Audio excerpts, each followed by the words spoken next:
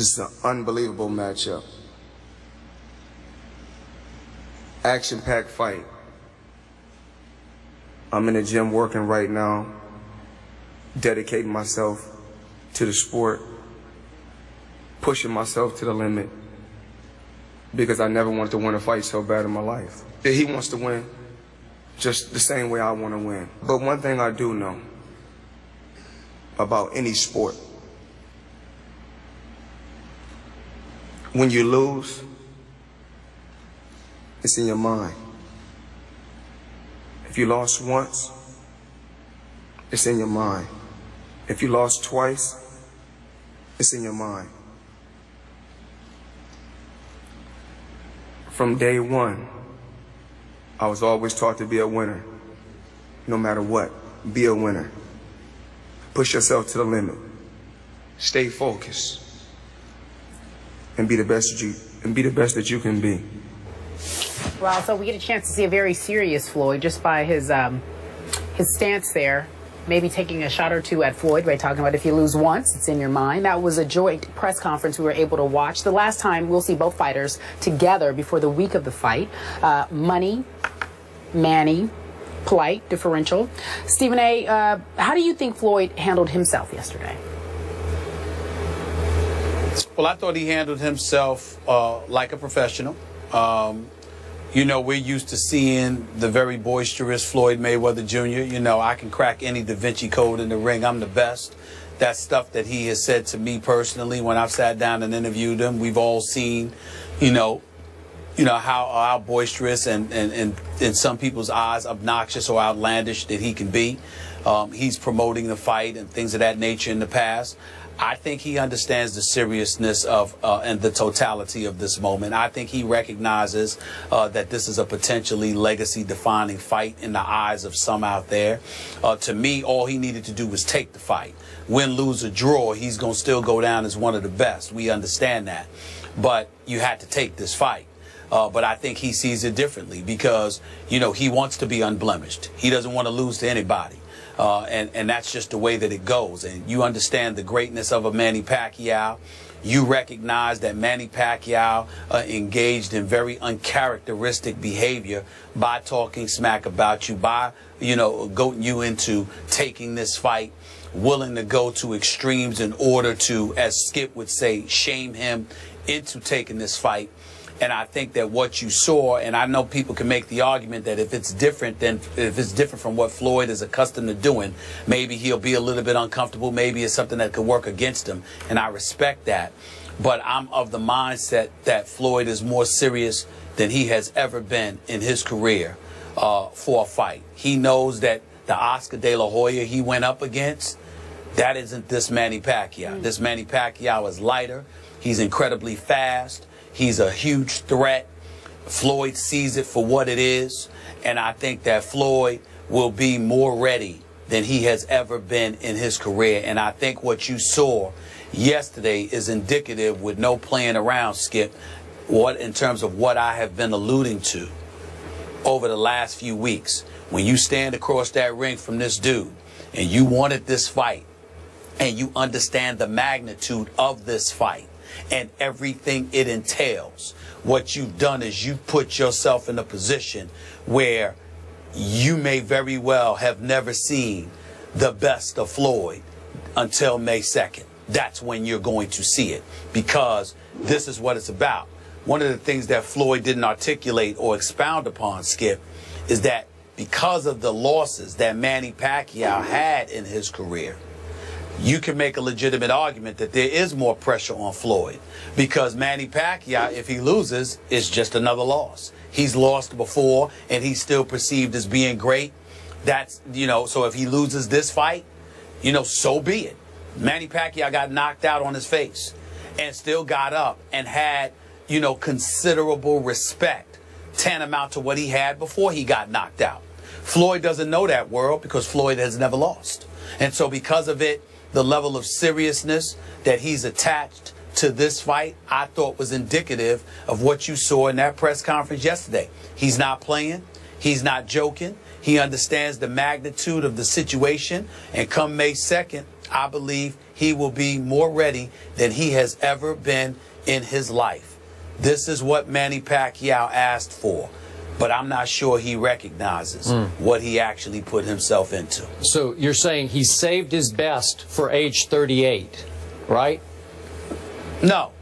No, I'm saying that, I'm not saying about save your best. He might have done something, but sometimes, Skip, pressurized situation where it brings out the best, the worst in some, it brings out the very, very best in others. And I don't think that the pressure that Floyd Mayweather has faced in his career has ever compared to what he's facing now.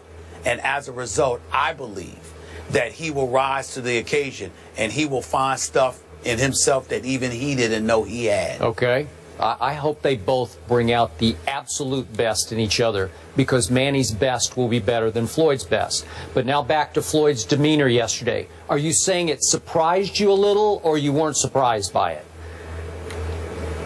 I was a little surprised. So was I. I was a little surprised because I expected him to come out. I did too. You know, sticking his chest out. Let's go. That's the guy I didn't know. expect that. That's the Floyd I know from a distance, from television, from videos.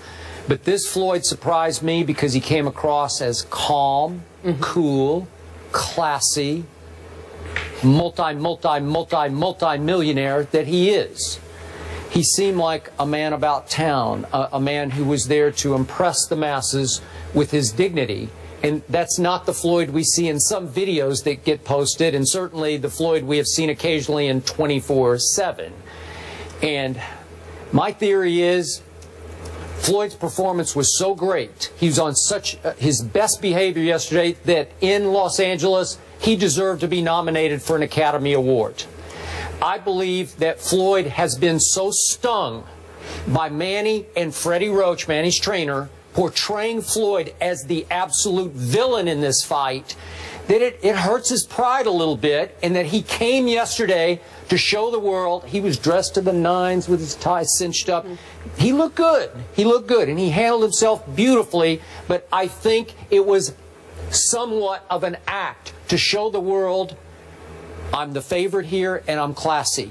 Now, I'm not buying, but I'm just saying that's what he tried to portray yesterday. Are you buying that, Stephen A? He's not classy. Not even a little. Not even a little bit, Skip. I'm in all seriousness, as hyped as I am for this fight, as excited as I am for this fight, I didn't get that looking at him at all. I only know Floyd Mayweather, the boxer. Whenever we speak, that's what we're talking about, or we're talking about basketball at a basketball game. I don't know all the other stuff about him. I am telling you, you know, in all my years of covering him as a fighter, what I saw yesterday was a dude that was like, you know, my legacy is on the line primarily because you guys have been talking smack about me. You tried to shame me into taking this fight. You talked smack about me. You put yourself in this situation where you are literally trying to threaten everything I've worked my entire life for. All Floyd Mayweather has known is fighting. That's what he has done all his life. And here comes Manny Pacquiao, loved by everybody, particularly in the Philippines. He's a congressman. He could run for president there someday. Jimmy Kimmel joking around with him about that a few weeks ago. All of this stuff is going on, and Floyd is looking at this guy not just as a threat in the ring, but a threat to every single thing he has worked for. And this man is coming to take what I've earned.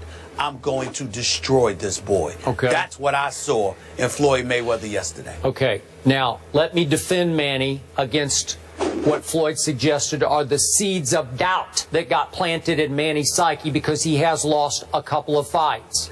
You agree with me, Manny got robbed, all-time robbed against Bradley. Are we on? Timothy Bradley. Yes. Okay. So we agree on that one. Yes. And then, robbery. To me, yes, he got bored and careless in not his first, second, or third fight against Marquez, his fourth fight against Marquez, when all he wanted for 5 long years was Floyd Mayweather Jr. So in his fourth fight against Marquez, he let his mind wander, and in the last 3 or 4 seconds of a round, he wandered into a punch that knocked him down and out for a few seconds.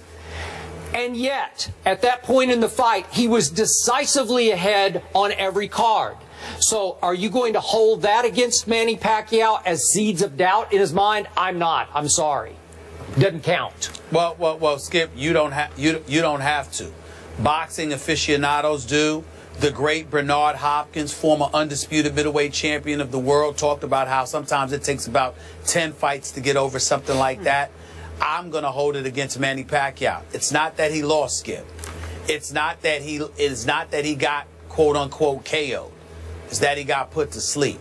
If Manny Pacquiao had gotten caught with a blow, went down, couldn't get up in 10 seconds, or got up or was wobbly, you know, a la Roy Jones Jr. against an Antonio Tarver or somebody, that's different. Now, you remember, let me go back to another fighter, Skip.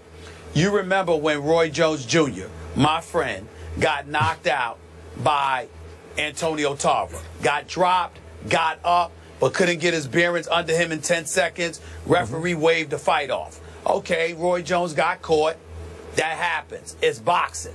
But when he got knocked out by Glenn Johnson, ever since then, people have been asking him to retire because he fell back, hit his head to the back of the canvas, was on the ground shivering, scared the living hell out of people like myself and others who know him, along with folks in the sport of boxing.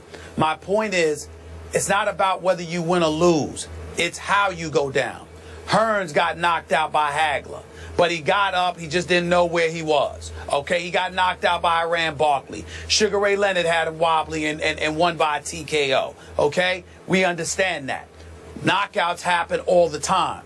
But when they happen in a certain fashion, it's alarming to you because there's certain blows you never fully recover from. Because it's boxing that we're talking about here. So if Manny Pacquiao had gotten stunned by Marquez and dropped, but couldn't get his bearings under him in 10 seconds, that would be different. But when you are face down, literally out, and need smelling salts to help you get up and get to your senses before you are aware of where you are, that is a devastating blow that makes people think about if you'll ever be what you once were. You can come on and fight again. You can win again. But will you ever be what you were? That's what we're talking about here with Manny Pacquiao, and I think that's what Floyd Mayweather was alluding to. How impressed were you with Manny's last couple of fights after he got knocked out? I thought he looked very quick. So did I. I thought he looked incredibly skilled. Yep. I thought he looked like his old self. But there's one problem. He never really got hit. And I don't think he's going to. I mean, who does Floyd ever hit? He pillow fights, but he doesn't hit anybody. Well, again, Floyd, let me tell you something. Listen, Cotto, Sugar Shane, De La Hoya, all of those guys said, quote, Floyd hits harder than people realize. Floyd's issue is Floyd doesn't follow up with aggression where he's counterpunching and he's under the attack and he lets himself go, you know, throwing defense to the wind. He's extraordinarily cautious. But that doesn't mean his punches don't hurt. It means that he doesn't follow up with the level of aggression accustomed to what other people see from Manny Pacquiao. By the way, Cotto said immediately after his fight with Pacquiao, he had never seen the combination of speed and power. Never faced it the way he faced it from Manny Pacquiao. Okay. Last quick point. And there are a lot of people who say that Pacquiao isn't the same fighter he was then. All right. Well, neither is Floyd at 38 years of age. Okay. Last quick point. I'm going to give you this point. I'm alluding to. Because when they stood nose to nose yesterday, obviously Floyd is taller. He's listed as 2 inches taller, 5'8" to 5'6" than Manny. His reach is said to be 5 inches more than Pacquiao's. I recently asked Freddie Roach about that, and his counterpunch to me was, yeah, that's true, but people don't realize how much trouble Floyd has with his fists. He said all the Mayweathers have small hands, and they regularly had trouble with their hands. Floyd has one special guy just have to wrap his hands before he puts his gloves on. So the point Freddie is making is that Floyd has reach, but his hands bother him, so he's lost all of his punching power. There's no threat of a knockout by Floyd of Manny. So again, he's saying that Manny's quickness and power will offset height and reach, which clearly are in Floyd's favor. Well, listen, if that's the case, Manny, don't play any defense. Come in guns blazing, swinging at Floyd, and watch where it gets you. Okay, all right, he heard him. Anyway, you're talking about those seeds of doubt that Floyd planted. That was in the beginning of what Floyd said. He said, you lose once, it's in your mind. You lose twice, it's in your mind. He was talking to Manny specifically. Sure. We will obviously be there for the fight. First Take is on the road in Las Vegas for Fight Week. We will be counting down to Money and Manny. There will be special guests to join us. You definitely don't want to miss it ahead of the big fight on May 2, as Manny would say.